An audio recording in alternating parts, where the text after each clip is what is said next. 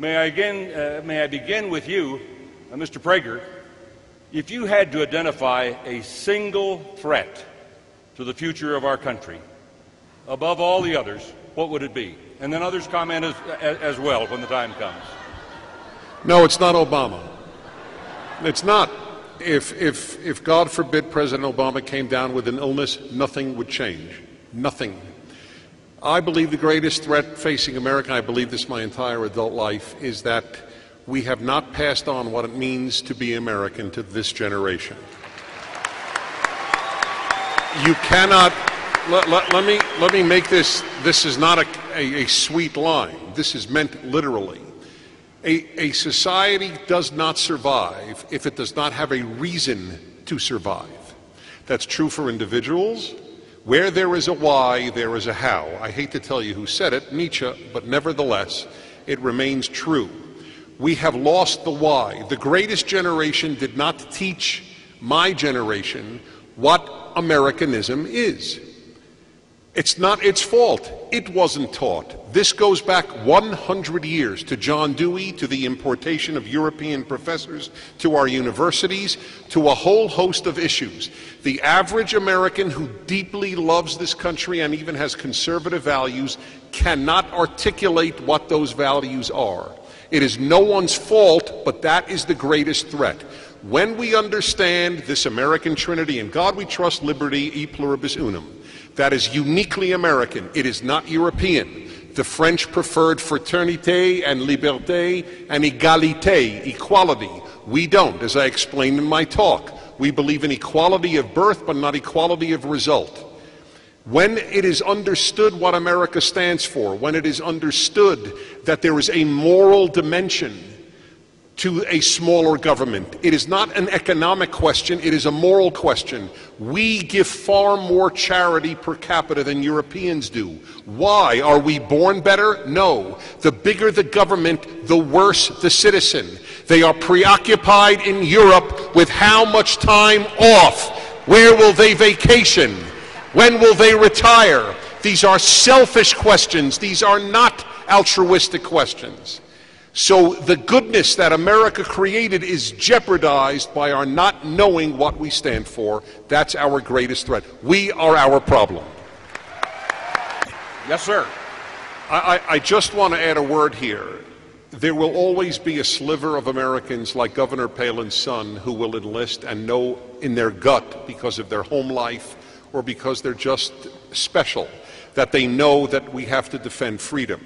But the very fact that the United States of America is about to confirm to the U.S. Supreme Court a woman who banned the military from her campus gives you an idea of how deep this problem is.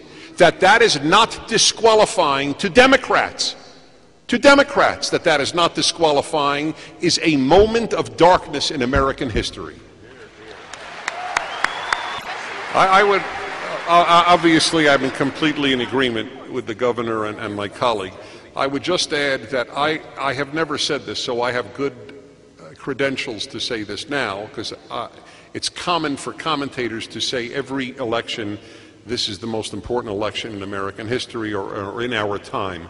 I never said that except with regard to one, with regard to Bush 2, term 2, because if we had fled Iraq, the consequences in the world for the ascendance of evil were too frightening to imagine. So I've only said this once before, and it was a presidential election. This is not a presidential election and is the most important in modern American history this November. This November is a referendum on what we want America to be. It is nothing short of that. And there is one party that stands for America's values, and it has nothing to do with patriotism, and I'm not attacking patriotic fervor or love of America. It has nothing to do with that. You can love America and be an awful American.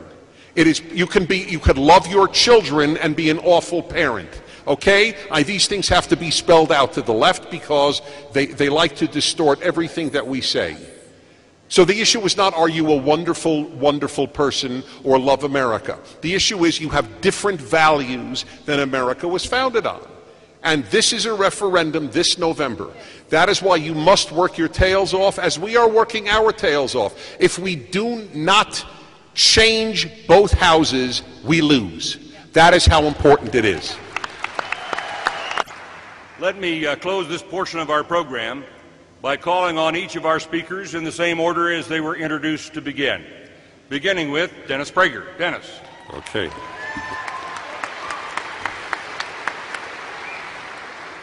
Folks, Abraham Lincoln said that the United States is the last best hope for Earth. That's the way he put it. Or we often say, for mankind.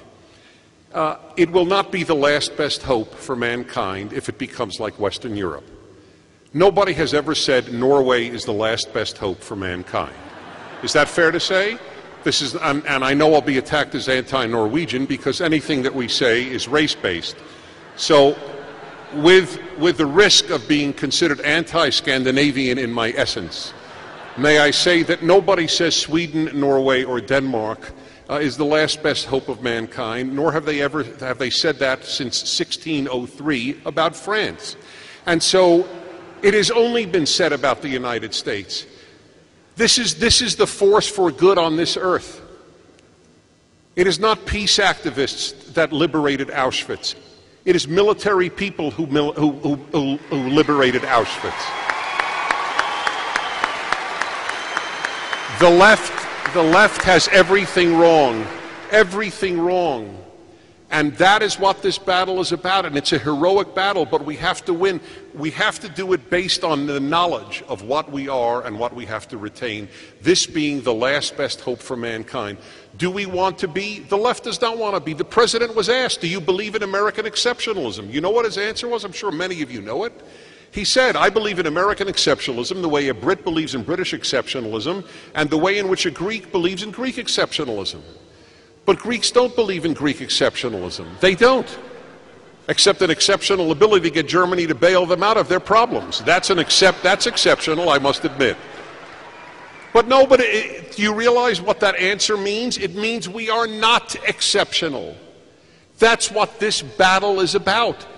Is this a human experiment, or isn't it? And finally, do we trust the United States to increase good on earth, or the United Nations to increase good on earth? The left believes that the UN is a greater force for good than the United States. The United Nations just elected Iran to the Commission on the Status of Women. Do you know, this was the first time in 28 years of broadcasting I could not think of an absurd analogy, because you can't out-absurd what happened at the UN.